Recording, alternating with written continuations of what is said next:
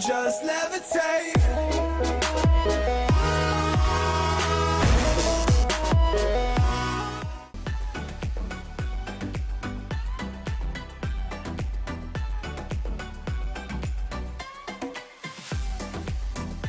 Okay guys, the Nendoroid version of the Spider-Man Toei version, and he looks great, honestly. Now you can see that he has articulation, which is great. You can see the wristband there, which is pretty important as a communicator. And check it out, he even has webbing. I mean, he looks great. Obviously he does come with the articulate stand like all Nendoroids do.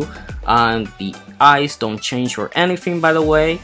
Here you can see him swinging with his web. Remember that this time this show is, I'm guessing it was from the 80s, so you get what you get. And here you can see that he also comes with the background and the actual font, yes, of the show, which is pretty darn awesome. Now one thing he doesn't come with is the robot, but check it out, he does have folding arms, so that is pretty cool that he has those folded arms already there doing the pose. And yes, he comes with an extra piece there, so you have an extra set of legs that you can attach to them and recreate poses like this, because it looks like the articulation that the legs and the feet have are not enough. So it's nice that they included that, because any other company would have been like, no, he can't do it, then he's not gonna do it, and just, you know, throw you under a bus. Not here. That is pretty cool that they actually did that. So let's go and check out the giant robot, of course.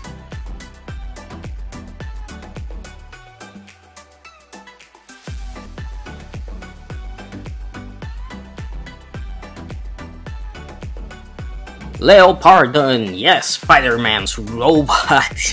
Yes, from the Toei series. It looks good. I mean, it looks good. It's an Nendoroid more, and you know, the attention to detail is pretty darn nice. Now it's been a really long time since the last time I saw one of these, but he looks great. I mean, the colors are beautiful. He has some nice attention to detail, like I said.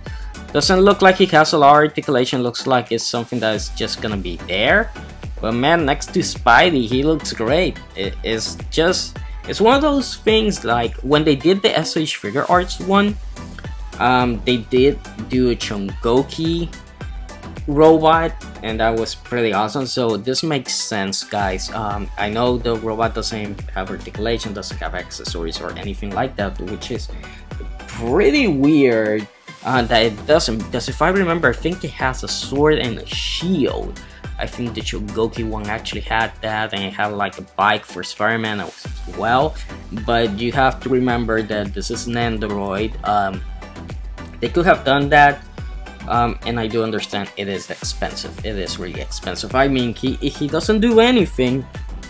He's just tall, and I don't know, I think the price is too much. I remember when I got my Nendoroid more Kirby Robo armor, that thing, I got it for like 35 bucks.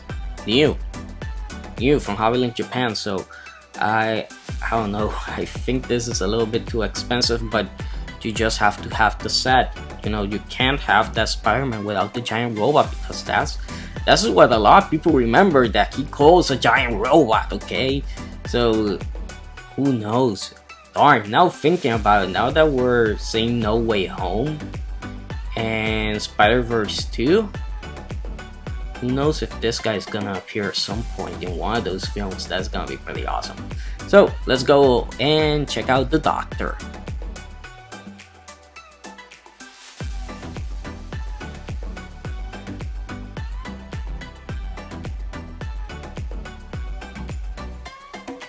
So from Arknight comes the Doctor, and this figure looks pretty darn awesome. I wish it was a Figma, honestly.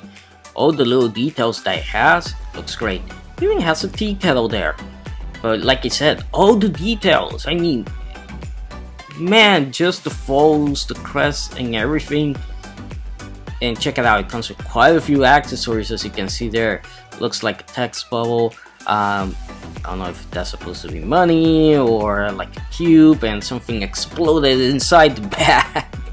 which is pretty awesome. I don't know anything about this series, but looking at this figure is actually pretty darn cool. And check it out here.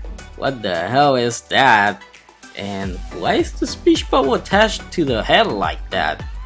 That's actually how it works. So here you can see everything that you're gonna get. You're gonna be swapping out the arms and the hands, of course, all the accessories. But if you pure from Good Smile, you're gonna get a keychain.